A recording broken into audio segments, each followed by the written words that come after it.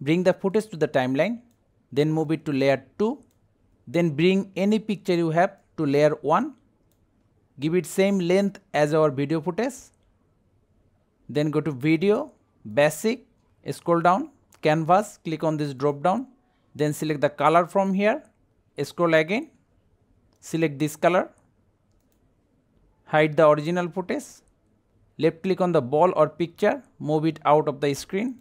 Now right click on layer 1, create compound clip. Now unhide the footage again, move the color layer to layer 2 and original footage to layer 1. Now select the color layer, video, basic, blend mode, click on the drop down, select linear burn, then play with the opacity like 50 to 60%. Then select the footage, go to adjustment, basic, scroll down, reduce the saturation to like -10 to -20, depends on your video footage. Then the contrast same -10, scroll down again, illumination -10, scroll again, vignette, give it filmy look like 5, then scroll up again. The last and most important, temperature like 20 to 30.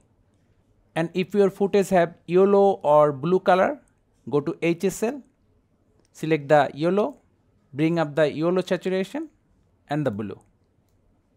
Now we can just select the color layer, go to basic and play with the opacity to get our proper output. Let's bring the original one,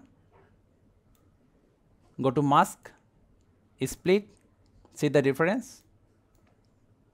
It's really that simple. So thank you guys for watching. Have a good day.